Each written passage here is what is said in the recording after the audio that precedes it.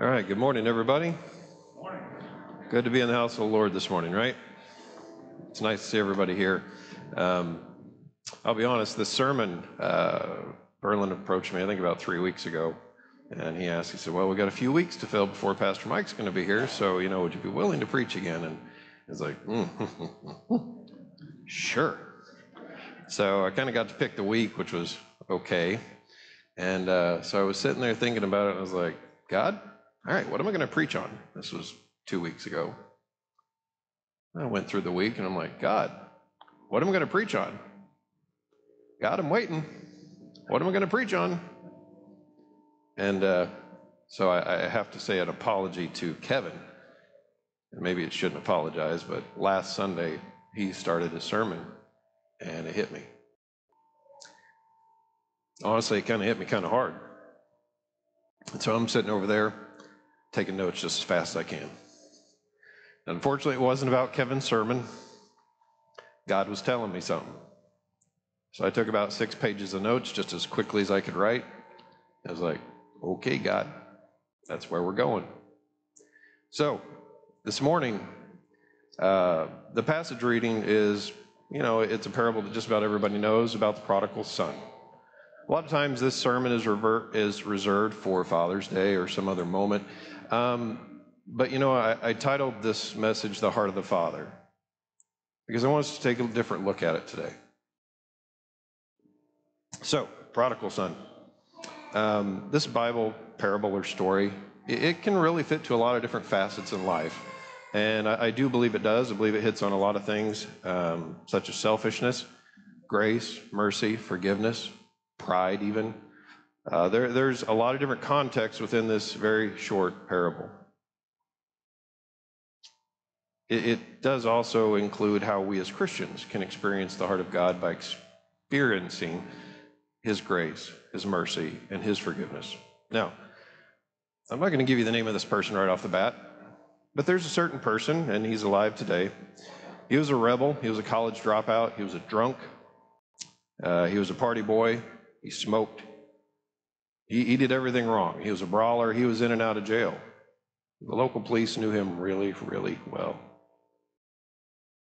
By his own admission, he was the characteristic of a prodigal son. But today, he's probably one of the most well-known Christian figures that we have in our society today. His name is Franklin Graham. Most people know his father for sure, Billy Graham. And his gospel or his ministry reaches probably millions of people today, whether it's through Samaritan's Purse or by his preaching. But Franklin Graham will tell you that he is where he is today because he had a father who was gracious, merciful, and forgiving. Now, through this message, or through this passage, we not only see the state of the son who goes from self-loving to self-loathing, but also the state of the father who is the ever strong, the ever loving, the ever patient, and the welcoming parent. The behavior of the father when this parable was given in Jesus' time would have actually been very awkward, especially for a son to come and ask for his inheritance and run off and squander all of it and want to come back. If the son had returned in Jesus' time, he would have returned to anger and probably some type of very public punishment. In fact, in reality, the village, when he returned home, would probably have actually punished him for the father. And the father would have every right to totally disavow this son. So, the selfish son. When this son left home, it doesn't state in the story that he made any effort to say goodbye. He didn't make any effort to try and smooth things over as he left. In fact, he went away, just decided to burn every bridge he could. Didn't show that he cared at all. All he focused on was what was in his mind. Now, what was in his mind was a lot of selfishness. Nobody likes a selfish person. In fact, I'd probably venture to say that nobody likes an outwardly selfish person, because most people inwardly, there's a little bit there. And most people have a little bit of selfishness, sometimes not so bad. But this statement really drove home some of this sermon to me, and it says, we want what we want, and sin is born of our willingness to get what we want apart from God. I'll say that one more time. We want what we want, and sin is born of our willingness to get what we want apart from God. In fact, I'd probably go so far as to say it could probably be proven that every sin comes from an act of selfishness. And I think that could probably actually be proven. But notice, in this passage, guess what? The son doesn't want accountability. I'm going to go where people don't know me. Guess what? So I can live the way I want. And nobody can say anything to me at all. He went to a far country, folks. He didn't just go to the village next door. This guy left and he went away. He was gone. Now, in those days, they didn't have a car, right? So 20, 30 miles could be a long ways away, right? So he went away. A lot of us probably actually have battled this at some point in our life. We may not actually leave, but many people have their hidden life that many others don't even see. It's because we don't like accountability. We don't like somebody telling us when we've done something wrong.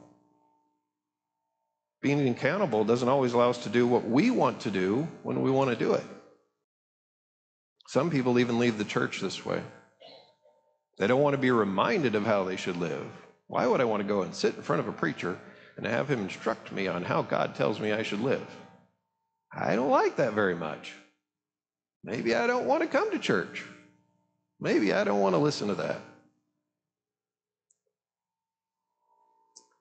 We begin to think that unaccountability actually brings freedom to do what we want.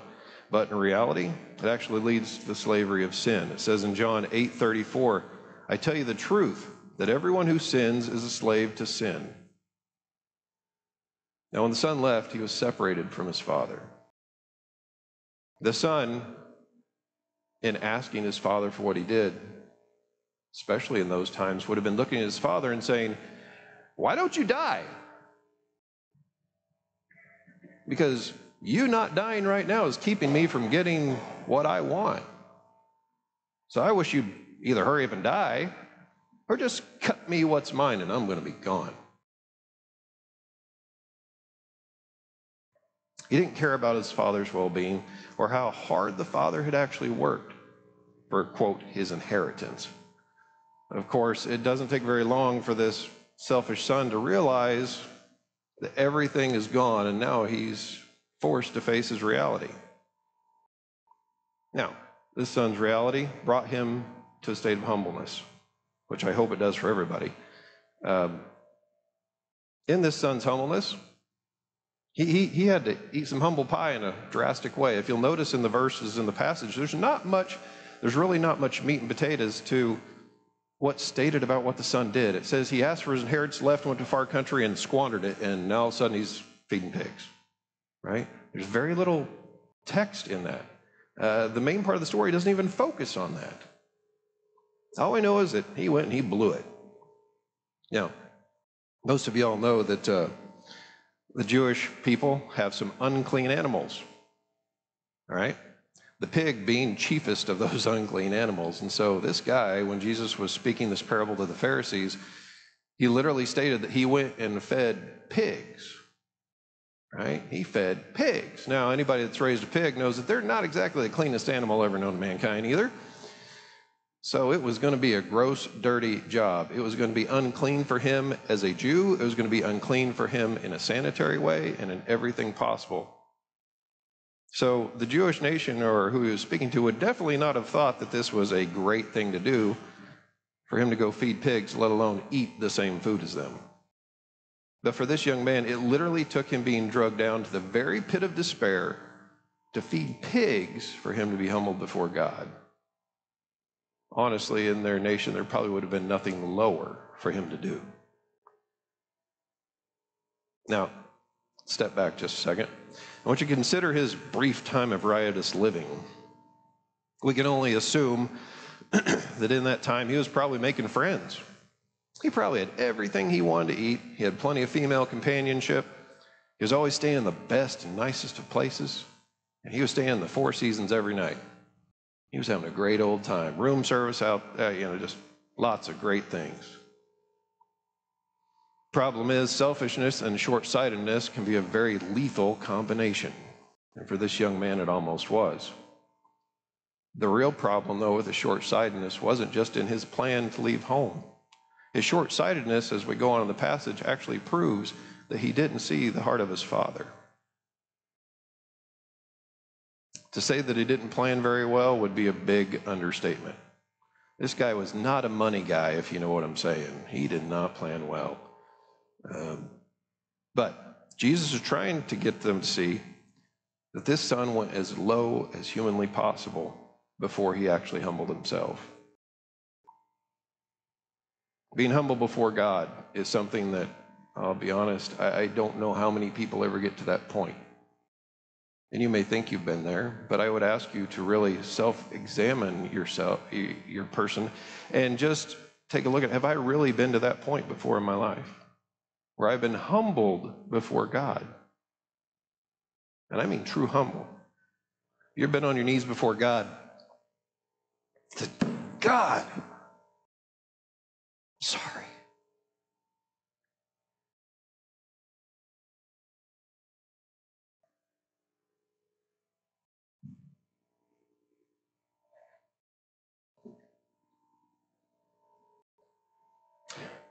Excuse me.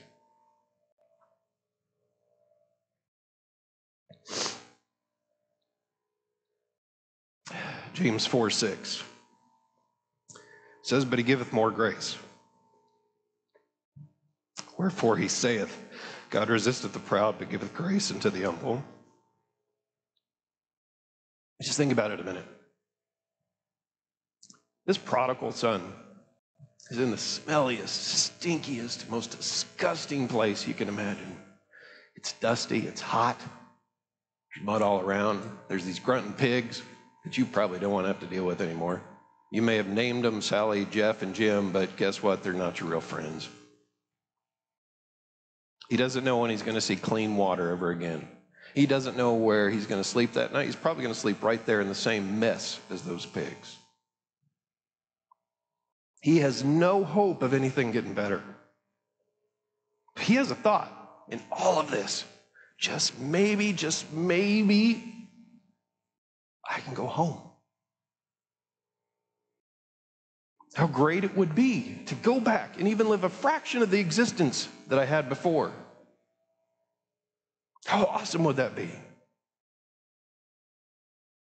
The son knew what he had to do to return home, or at least he thought he did. He thought he did. He really believed the only way to return home was to be lower than he was before. I'll be a little socially lower. And that day, there was definitely a social class. And he wouldn't be able to return to exactly where he was before, but he had hope. He was thinking, well, maybe I can go back and work for Daddy. That would be okay. But if you look closer, what the son was really wanting was salvation by works. He thought, I can work to get back in. I can put in hard-earned effort. I can make it. Now, we're going to take our eyes off of the prodigal son, and we're going to look at the other son for just a moment. Now, the other son is typically what people would think of as the good son. He stayed at home. He worked hard. He helped Daddy around the farm, right? He did everything his daddy asked him to do. He looks like the good old boy. And from the verses we see, it says, lo, these many years do I serve thee, neither transgressed I at any time thy commandment. Yet thou never gavest me a kid, that I might make merry with my friends. But as soon as this thy son was come, which hath devoured thy living with harlots, thou hast killed for him the fatted calf. This kid was really upset. Now, a lot of people think he's got the right to be upset. Does he really? Look at me, Daddy. Look at what I've done for you. I've never done any of this. I've never done what he did. I've never done this. You hear a common theme in those words. I. Pride, selfishness. You also notice that in that passage, he cut down the other son, right? I'm going to put him down and bring up all his faults to make him look bad and make me look even better. You ever done that? You ever use somebody else as the little stepping stool for your own self? Now, this kind of activity, does it remind you of anything? Because it should remind you of the first son. The second son, just like the first, didn't realize the heart of the father. For this son, it was just the same. All Daddy was a means to an end. He was using the father to get what he wanted. Just using him to get ahead. The only difference was they went about it in a totally different way. Now, In the case of the second son, or the good son, he had a false humility. He is literally being selfish, but secretly, behind the scenes, behind everybody's scenes, right? And if you remember what we said at the beginning, most people don't like an outwardly selfish person. A lot of times they don't see the person that's being inwardly selfish. But the thing is, the second son was not humble at all either. His false humility actually was exposed by his anger and by his bitterness towards his father, the father who did not deserve any of this from his sons. The father in this passage had done nothing wrong at all.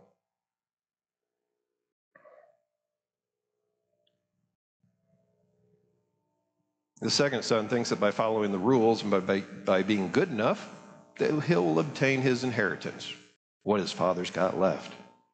But does this sound familiar to anybody? How many people do you know that honestly believe, well, if I do good enough works, I go to heaven? You ever heard that before?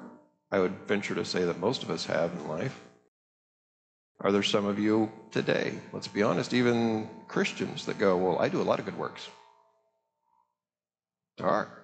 It's great. We're proud of you. It's nothing compared to what God's done for us. But also, how many people do you know that have come and they've sat in row number 3, pew number 5 for the past 26 years? I put money in the plate every single time that it's been passed to me. I've come to every soup supper that we've had. I've given somebody a muffin tin to help them out. Yeah, we're getting personal, aren't we, right? I've made coffee at the men's group for the past 27 years. I've done a lot of good things. Hate to tell you folks, it doesn't matter. It's great to do things when it's in love and when the action behind it is based in the love of God. The older brother within the context of the Bible is actually a picture of the Pharisees at the time, according to this parable. Pharisees did a lot of good things, a lot of it based on tradition, nonetheless. A lot of the tradition that when Jesus was here, it's not that it didn't mean anything, but Jesus came to fulfill the law. He came to bring a new age to the children of Israel, and then did the Gentiles as well. We're often doing good works for God, and we kind of expect his blessing, but we fail to grasp that the true blessing of knowing the Father's heart and love for us is being with the Father. We're supposed to be in a relationship with the Father, yet we fail to recognize the Father's actual heart. It'd be nice if we could only stop and recognize this characteristic. So we've talked about the two sons. Now we're going to look at the Father. And this, sorry folks, but maybe the longest part of this message. The Father in this story does represent our Heavenly Father who loves people, the believer and the non-believer alike. I also do believe that this Father exemplifies to every single one of us what we are to be as parents. And this isn't just for young parents. This is for every parent here. This is even for people who aren't parents, right? Because you are called to minister. So you don't have to be a parent to minister. Maybe you teach a Sunday school class. Maybe you teach young kids. There's always somebody to minister to. Now, look what the younger son says in the story in Luke 15:17. It says, when he came to his senses, he said, how many of my father's men have food to spare? Now, these guys were not the children of the father because they had no right to any inheritance at all. These men were just hired people. But the father cared for them. The father loved them. Now listen to what Jesus says in Matthew 5:44 through 45. It says, but I say unto you, love your enemies, bless them that curse you, do good to them that hate you, and pray for them which despitefully use you and persecute you, that ye may be the children of your Father which is in heaven. Again, that you may be the children of your Father which is in heaven. For he maketh his sun to rise on the evil and on the good, and sendeth rain on the just and the unjust. Make no mistake, God doesn't see it any different. He sees us equally. Our Heavenly Father has the heart for people, and He wants us to have a heart for people. I'm going to say this. Verlin, you have a heart for people. It's very evident. You know, what's the Great Commission for every single one of us? It says, go ye therefore and teach all nations, baptize in the name of the Father and the Son and the Holy Ghost. All nations. Does He exclude anybody in there? Nope, not a single person. All nations. He doesn't base it by race, creed. He doesn't base it by anything, nationality. Nope, nope, nope, nope. What we need to understand is that all mankind was created in the image of God. All humans were created in the image of God, even those that we might not agree with on certain things. In 1 Timothy 2:4, it says, it is God's desire for all men to be saved and to come to a knowledge of the truth. Again, we see the word all consistently. But I do think this is where we as Christians struggle sometimes. We're kind of short-sighted like the younger son. We want our comfort when we want it. We want it in our time, not in God's time. You know, I would ask people, are you scared to share the gospel of Christ? No, I'm not scared. Really? Okay. When was the last time God spoke to you and said, I want you to speak to this person? What was your excuse? Did you do it? If you did, praise God. Thank you very much. Or did you shy away? You may not say, I wasn't scared. What other excuse are you going to make? You know, I even went as far as in the notes that I wrote on the side of my paper, I even put, are you prejudiced? I don't want to talk to that person because that dude's wearing a dress.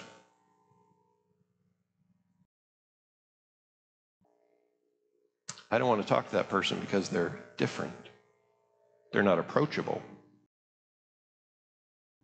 God did not put a stipulation on you sharing the gospel. God did not put a stipulation on you caring for those people.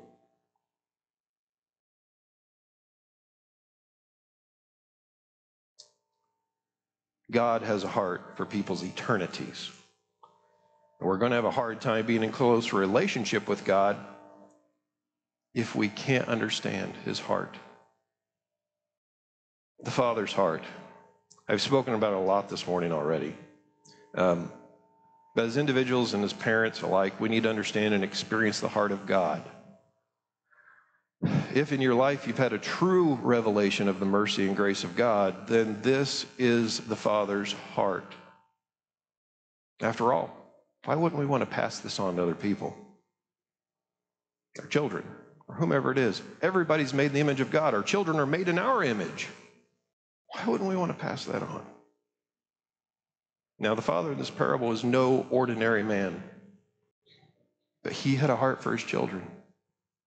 In Luke 15:20, it says, but when he was yet a great way off, his father saw him and had compassion and ran and fell on his neck and kissed him. This father was looking for his lost and wayward son. He was looking for him. He didn't just go, oh, there he's coming down the road. See what he's got to say this time. Nope, nope, nope, nope. The father saw him a long way off and he ran. Again, let's look at the time period. If he was a father, if he had anything, which he had hired servants, he apparently had a lot of wealth. This guy wouldn't have actually been able to run very easily in what he was wearing.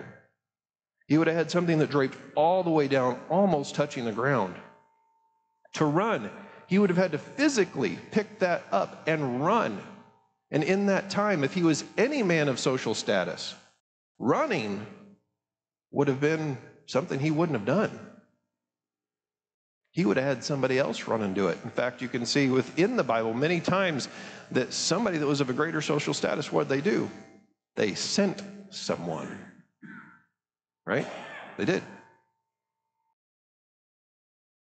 But this guy, he had such a passion for his children. Even after all his son had done, he had taken his inheritance, which really wasn't his to take at the time. He had blown every bit of it. He had squandered every single penny. He had made a mockery of his name, his reputation, and perhaps forever scarred his family and his father for what he had done. But how does his father repay him? Verse 22, bring forth the best robe and put it on him, and put a ring on his hand and shoes on his feet, and bring hither the fatted calf, and kill it, and let us eat and be merry. For this my son was dead and is alive again. He was lost and is found. He didn't just say, welcome back. He put the best of the best on his son. When he says he took a robe and put it on his son, it would have been his father's robe. That would have been the best in the house. He took his ring, which would have been his father's ring, because it was the best in the house. A fatted calf would have literally fed a small village at that time. That was a big deal. This was unheard of. You notice what he didn't do, though. He didn't shame his son. He didn't ridicule him. He didn't guilt trip the son for what he had done. He didn't beat him. He could have. He didn't publicly humiliate him. He didn't degrade him. In fact, I'd venture to say this father did every single aspect of love that's in 1 Corinthians 13. I'm going to read from the King James, so you can substitute the word charity for love if you like. But it says, charity suffereth long and is kind. Charity envieth not.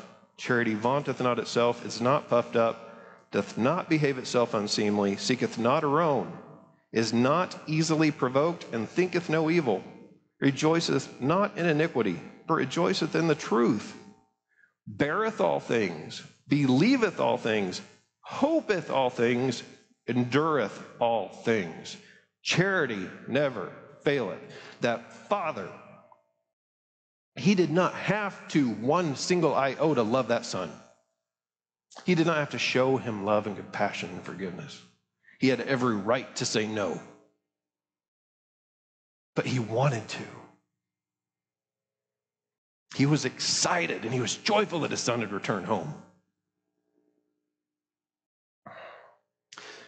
Just as the Heavenly Father is excited when one of his children returns home. After all that the Heavenly Father in Christ has given to us, he gives even more. Just when we don't deserve more mercy, he gives more mercy. Just when we deserve to die in the pit of despair and the filth and the degradation which we have caused, he gives it all again. And he does it joyfully, with a happy heart, with a smile on his face. Now, unfortunately, it doesn't mean that there's not consequences for what we do. Even though the son was welcomed back into the home and well received by the father, he still squandered his inheritance. After everything that happened, the son still had to face that music because he had nothing. Everything that was father that owned from here on out was now the other son's. Things would never be the same. But the son still had life. He had the grace of the Father. He had the love of the Father. And he finally, after all this, could begin to understand the heart of the Father. I want to say that this is what the Father, our Heavenly Father, does for us. He lifts us up when we're humble. When we come to him and say, God, I am not worthy to be called your child. I do not deserve your love. I don't deserve your mercy. I don't deserve your grace. And by far, I do not deserve your forgiveness. God is looking for us. He wants us to come home. He wants us to realize that we can never do anything to work our way into heaven either. Nothing. None of the ways these boys chose was going to make them any better of a person. It wasn't. Both of the sons were working towards their inheritance. When in reality, guess what? It was only and ever the Father's to give. They had no right to it in any way. It was always the Father's. It's the important fact that it wasn't the physical inheritance, but it was the heart of the Father. It was his love that made all the difference in the world. He loved his children and he accepted them even when they did not deserve it. So today, are you one of those children? Are you a selfish person, either outwardly or inwardly? Are you trying to work your way there? Maybe you think, whatever I do, that's going to get me there. Maybe I can fool people. Maybe I can look really good. You're not fooling God.